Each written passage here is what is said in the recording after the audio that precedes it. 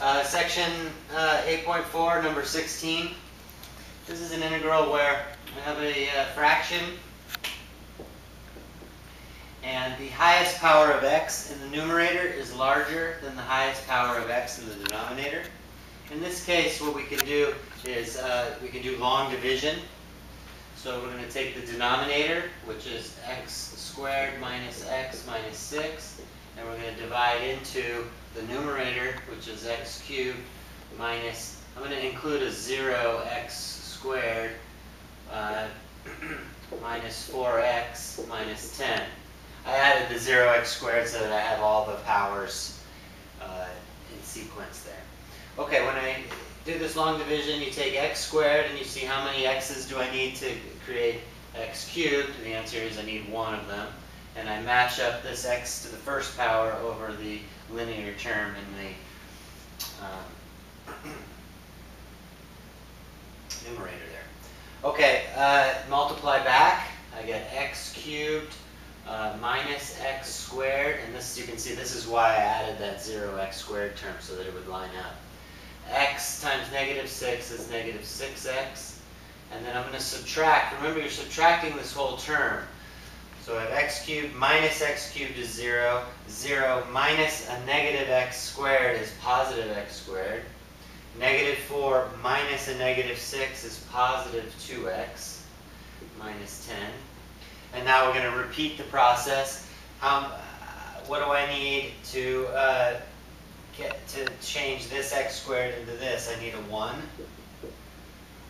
Okay, when I divide this in, it's a 1.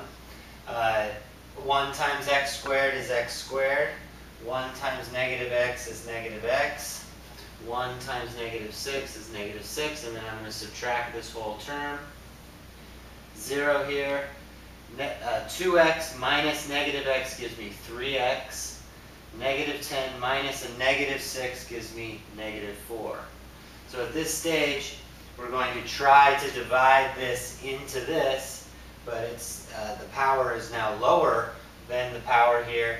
So when we divide into this term here, what we write is this term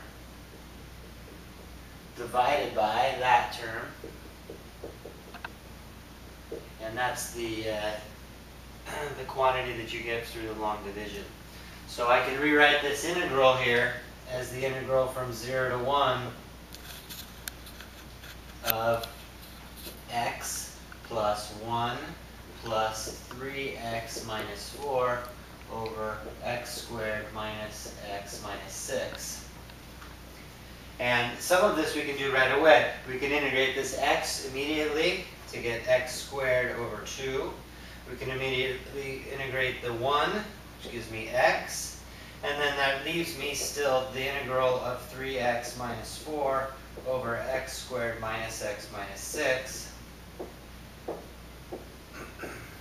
This is what I still have to integrate.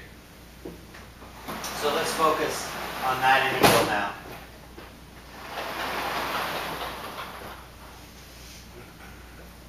The integral of 3x minus 4 over x squared minus x minus 6. What I'm going to do is I'm going to factor the denominator here. That's equal to 3x minus 4 over x minus 3x plus 2. And what I'm hoping to do is to rewrite this as an integral of some number, some constant, divided by x over 3, plus some other constant divided by x plus 2.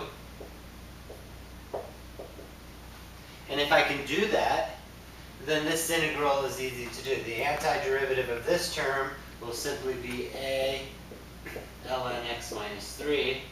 The antiderivative of this term will simply be b ln x plus 2. So the task at hand now is to find a and b. So let's do that.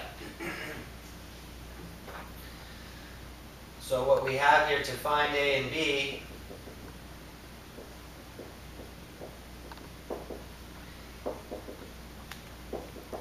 equate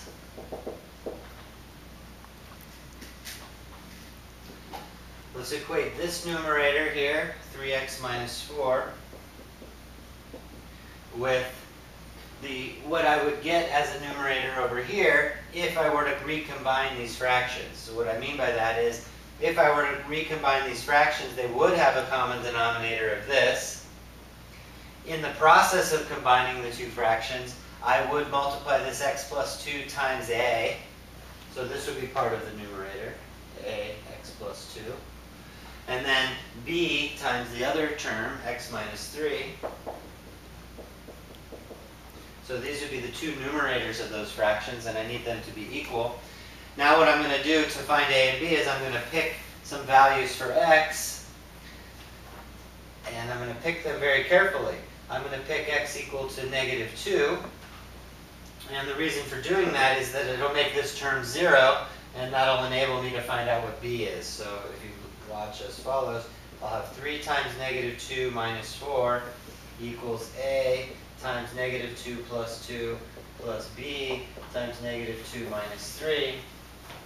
And that gives me, here this is negative 10, here's 0, and I get negative 5b. So that tells me that b is equal to 2.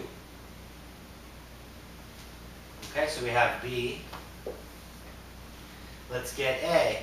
To get a, what I'm going to do is I'm going to pick x to be the other convenient value. If I pick x equal to 3, then this term will disappear.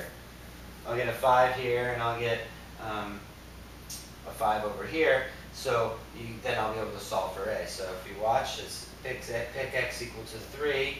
I get 3 times 3 minus 4 equals a times 3 plus 2 plus b times 3 minus 3. That gives me 5 equals 5a. A equals 1. Okay, so I found a and b. So it turns out that this here is ln x minus 3 plus 2 ln x plus 2. Okay, so that's the solution to this integral here. So my final answer is going to be x squared over 2 plus x plus the answer that I got from this integral, which is right here, ln of x minus 3 plus 2 ln x plus 2 plus a constant. And that's the final answer. And the book may put it in this form. They may say x squared over 2 plus x plus ln of x minus 3 times x plus 2 squared. And they put it like that, and that's just using the law of logarithms where you multiply. So here's your answer.